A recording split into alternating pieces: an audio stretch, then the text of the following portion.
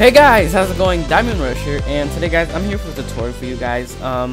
Mr. Cookie asked me how to set up a Bukkit server. Now this is a Bukkit/Spigot because you download Spigot, then you pass it to Bukkit. I don't know, it's a little bit complicated for me. I get a headache because of this, okay? So first thing you guys want to do is go to the first link and download this, which is the WinRAR. You're gonna need WinRAR, and you want to extract this. So there we go. I'm not going to show you guys how to port forward or anything like that because really I don't know how. So you want to get this file and you want to make another file with however you want to name it. So I'm going to name this server. Wow, I'm so creative. Okay, so you want to open this up, and here you find everything you're going to need. So to this file right here, you want to put the craft bucket, the EULA, and the run.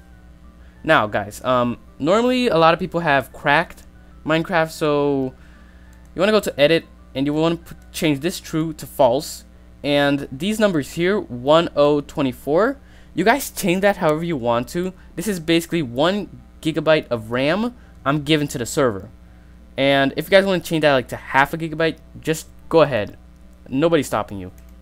So you want to pass every file, so let me get here, this here as well. And in the plugins, I set up a few plugins for you guys.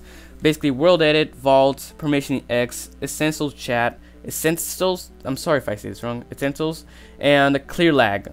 I left a bit of permissions for you guys if you guys wanted it. So here it is. If you guys want it, go ahead. I'm only gonna keep Clear Lag. Yeah, that's the best one. Okay. So oh wait, don't put it in yet. Sorry guys. So don't put that in. There we go, stay there. Okay, so after you got all that, you can put this to the side. You can delete this if you want, but I'm gonna keep it. So open up your server file, and you want to run this. Now guys, if you haven't ever read the EULA, just go on this link here and read it. I already read, so I'm not gonna go for that, but just click run if you read it, and all you have to do is wait. It's gonna be processing a few files, so I'll be back when this is done. Alright, so the files are done being created at least. So you want to just do the following command here on the CMD. You want to put stop. So there you have it. It's stopping. Just give it a second. Yeah, there we go. So there we go. Here's your server. That's basically all you need. If you guys want to change like these files here, you can like name them. But yeah, the most important right now is this server. You want to open that up. So let me throw this away. And yeah, this is good enough. So the most important thing here is server IP. You want to get your IP and put it there. Now if you don't know your IP, all you have to do is go in the CMD right here, CMD, and go here and put in IP config, and where it says IP4 address, you guys want to get that, but I'm not going to show mine, sorry. So if you guys still don't want to know if you haven't found your IP, just put in local host. There we go, like that, and basically have all these options. Message of the day, so I'm gonna put here. Let me think. The lag is is real. XD. There we go. Smiley face. So that's basically it. You can change the world name, but I'm gonna keep that the same, and I'm gonna save this. So now you can close it down, open up your server, and in the plugins, you guys basically add the plugins that you want. So I gave you guys some plugins. If you want to put it in, go ahead. I'm just gonna put this one in, and yeah, that's basically how you make it.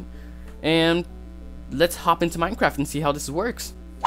Alright, we are in Minecraft. So basically you want to go to multiplayer, you wanna direct connect and put in local host. Or if you don't want to do that like every time, you just add a server, name it whatever you want. So I'm gonna name this YTF. There we go, that's awesome. So here you want to put the server address. So that's either the IP or just type in local host. There we go. So done. I changed the message, so sorry about that. So if you enter, you basically have a generated world, but I already started doing a couple things, so let's see if this loads up correctly, and here you have it. I added plugins, sorry guys. But yeah, that's basically how it works, guys. Thanks a lot for watching. If this helped you out with anything, please leave a like. If you liked the video, subscribe to join my awesome galaxy today. And yeah, guys, I got a lot of work to do in this server, and I guess, perhaps, maybe, I'll see you guys next time. I'm out.